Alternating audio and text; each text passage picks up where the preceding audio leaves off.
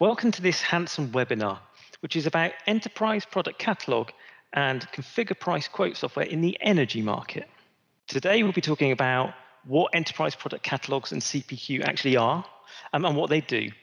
We'll take a brief look at how they've been used in the communication segment before moving on to the drivers making them applicable to the energy segment. And then Drew will share some real-world lessons from our deployment of Hansen Catalog and Hansen CPQ in a retail energy environment. Our customers are evolving with constant digitalization and disruption across all aspects of their lives. Customers are now living at web speed.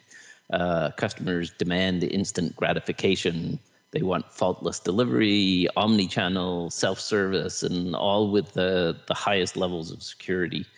They want a digital customer experience with an app for everything. And on top of this, customers' methods are adapting to the rapidly changing world that they're living in. They take great lengths to analyze and compare products. And with omni-channel online experiences, they're comfortable buying from many different competing sources.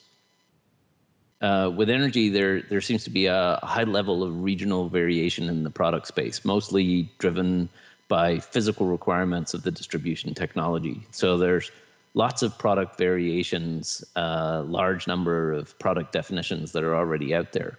At the product level, the energy market also seems to be impacted a lot by regulatory requirements, possibly more so than the communication market. Both of these facts means that there's a significant churn in the product definition and already a large number of offers and products in the energy space.